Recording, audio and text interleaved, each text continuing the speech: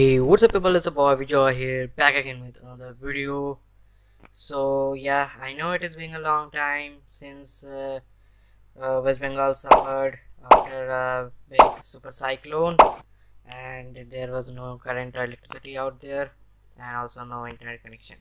So yeah, I'm back again after everything is stable right now, and yeah, I'm starting with a short video. This is the how to uh, check if you have a Python installed on your computer or not using CMD, that is command line.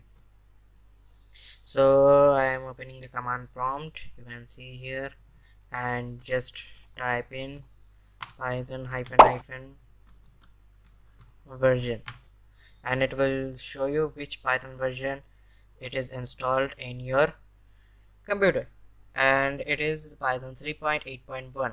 I hope that is the latest one till now on the which the video is uploaded. I don't remember updating it.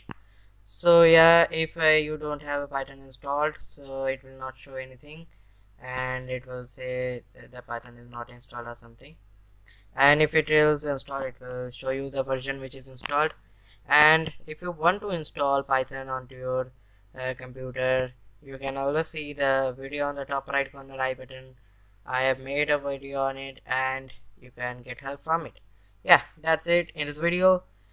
Hope you like this video, share this video, and I'm also thinking of a special video that I will making. That type of video I have never made, so I will be working up on that series. So hope it will be online soon. So yeah, till then, subscribe to my channel and bye bye. Peace.